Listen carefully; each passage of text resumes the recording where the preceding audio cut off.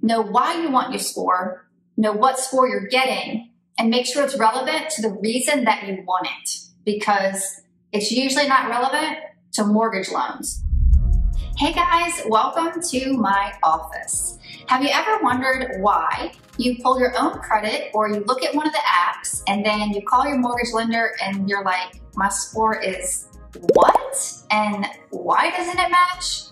And also another piece of this is, have you ever wondered what mortgage credit score you actually need to be able to get approved for a loan?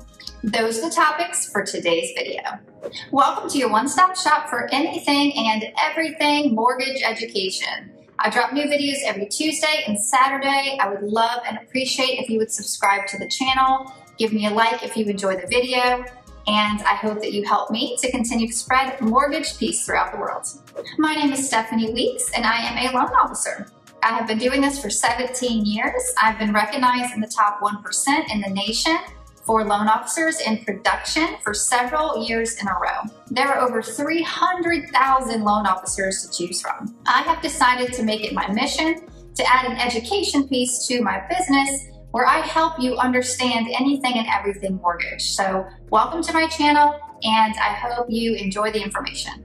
I bet you're wondering, why should I watch this video? Why should I stay tuned till the end? Well, not only am I going to talk about credit scores and why they're different than what you see on these free services, I'm also going to talk about what credit scores you generally need in order to be able to get a mortgage. And on top of that, I'm even going to talk about the credit scores you need to have to not only get a mortgage, but to get the best mortgage at the absolute best interest rate. So if this information sounds good to you, don't forget to give me a like on the video so that more people get to see it, share it with your friends and family, and hang in there with me until the end. And I'm going to teach you everything you need to know. So let's dive in, because I know that you're dying for this information and I am dying to get it out there. There's so much information on the web about credit scores and how to get them, what's good, what's bad, what you need for different loan types, what you need for different mortgages. So here's something that's very important to realize. Each program type has its minimum set of credit scores.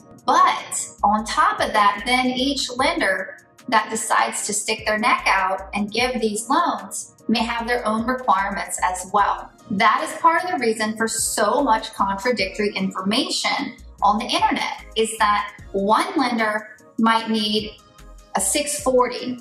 The next lender needs a 620, but FHA says they'll take a 580. It's like, what in the world? Yes, I know, it's so confusing. So generally speaking, because it does vary and it does change. My, does it change? Yes, especially through these last few months, it has changed. Up, down, up, down. So generally speaking, you need a 620 for a conventional loan, a 620 for an FHA loan, a 620 for an RD loan, and a 620 for a VA loan. Again, generally speaking, because sometimes, in some instances, you might actually need a 640, and then sometimes, in rare instances, you might actually be able to get something, or get a loan, shall I say, with less than that 620. What are the different credit scores? There's a Beacon score, there's a FICO score, there's a Vantage score, and those are all different. I like to say, remember when you were in high school and maybe your school was on a 6-point grading scale and the school down the street was on a 10-point grading scale? Well, nobody really cared at all about what those grades were different at each school because they had their own grading scale. That's how it goes with the Beacon versus the FICO versus the Vantage. And on top of that, there's different versions of these scores. That is the reason why you might go to annualcreditreport.com. That's the one that I believe is the best to go to, annualcreditreport.com, or whether you go to some of these other ones, like I've heard of Credit Sesame, I've heard of Credit Karma, you've got Experian apps, TransUnion apps, Equifax apps, you've got your credit card that wants to give you your credit score, right? It's from all these different sources. I could be wrong, but I don't think that I am. When you go to get your credit score, why do you want to know and why do you care? Well, you want to know because you probably want to know what kind of grade that you're going to get if you go to apply for a loan, and especially with a mortgage, what's that credit score going to be? So if you're pulling from these apps or these free sites and getting a score, but you don't know what score you're getting, that's why I have 15 conversations a day that go like this. Oh, hi, I've got your application. Everything looks great. I pulled your 3 credit scores. I have a 620, a 622, and a 645. And the phone goes silent. And like, well, what do you mean I don't have 700? I went on this app and I went on this website and my credit card said it had 700. Well, that's because there's different grading scales. And that's because I'm pulling for a mortgage, which is a different type of pull than some of the other pulls. It's so confusing and it's also frustrating. And it's a big piece of information that's not being shared clearly with the consumer. So of course, track your credit. Of course, get your scores. Of course, monitor your credit on a constant basis.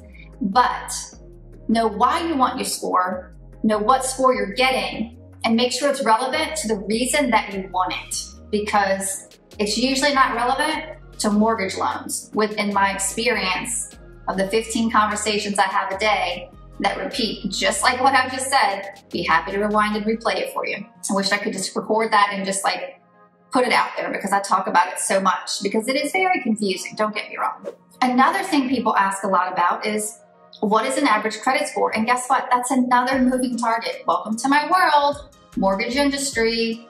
Today it's A, tomorrow it's B, then it's yellow. Nope, now it's green. Now we want purple. It's all over the place. So even the average credit score seems to move. I've read things that for years said it was a 680. I've more recently read things that said it was a 720. So let's just meet in the middle. Let's just assume that a 700 is an average credit score. Anything above 740 is always considered excellent credit. So of course you want to shoot for the moon, hit the stars, or if you can hit the moon, even better, because having great strong credit puts you in a great position when it comes to getting any type of loan that you're looking for. So make sure you work hard on that and you do a good job and you know what you're getting, what you have, and maybe where you're going. The last thing that I promised you that I would talk about what credit score do you want to get the best rate, to get the best mortgage. Listen, the world is not rainbows and butterflies, as I'm sure you've probably figured out by now. But in the rainbows and butterflies worlds, you would get a conventional loan, you would put 20% down so you pay no mortgage insurance, and you would have over a 740 credit score so that compared with some other factors can get you the best interest rate possible. But don't fret, because here's some good news. Let's say you don't meet that criteria, it's okay. Rates are not dramatically different between that scenario and maybe FHA with a 660 credit score and a 3.5% down payment. But a dollar is a dollar. We work hard for our money and every penny counts. But if you don't fit in that little probably 3% window of the population that put 20% down and have an excellent credit score, you're probably still going to be fine as long as you keep your credit up. You stay at least average or above, which would be great. Remember, I said average is 700, and I just told you a couple minutes ago that sometimes you get a mortgage loan with a 620. That's pretty below average. So pay your bills on time. Keep watching all the videos. Keep pulling information so that you have applied knowledge, because that is power. And you'll have the best mortgage transaction you can, and you'll know what to expect. My download for you today is going to be your home loan cheat sheet. Just click the link below, download that for free, and I hope that it helps you as it's helped thousands of others with figuring out the different types of mortgages. Did this video give you a much better, massive understanding about credit scores and how some of this stuff works? Because if it did, don't forget to subscribe to the channel, give me a like for the video, give me that thumbs up, and drop me a comment. Let's just say, why don't you type in there, shout from the rooftops. Help me shout from the rooftops and get this information out there.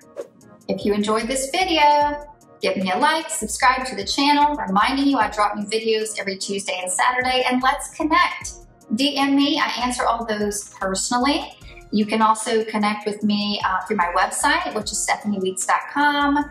I've got weeksteam.com, and my Insta is _the real Stephanie Weeks.